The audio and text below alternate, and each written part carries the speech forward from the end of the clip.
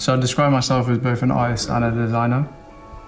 I consider my practice to be at that intersection between commercial or rational design and contemporary or conceptual art.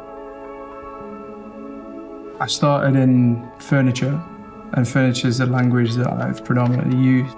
As my practice matures and grows, I'm finding more and more opportunities for it to shift in scale and ambition. I start each project by building the narrative and trying to define exactly what I want to communicate or convey.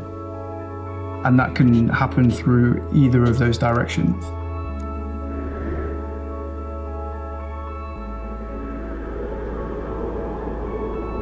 Using machinery and being able to see and find the evidence of human interaction in the creation of these things, I think is particularly important for me at this point.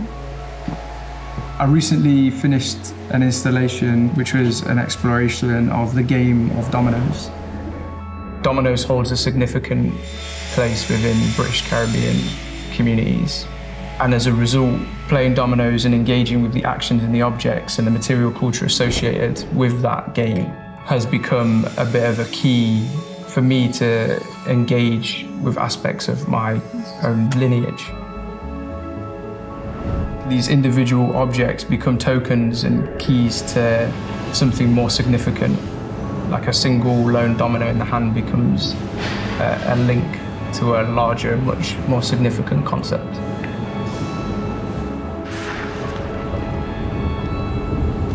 How and where I choose to practice similarly remains in a state of flux. Though I still spend a lot of time in the capital, I'm currently working between studios in Nottingham and Newcastle. I think working dynamically like this gives me immediate access to the industries of the North and the Midlands.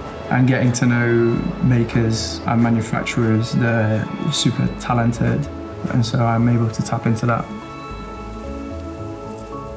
I enjoy the pace at which I can create from outside of that central hub.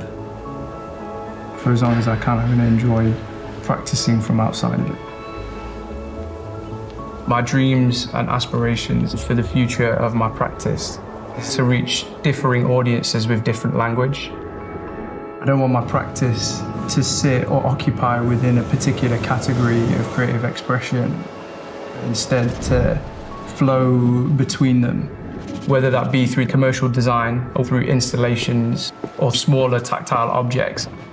I hope to push culture forward by offering new and divergent visual language to the established canon of Western material culture.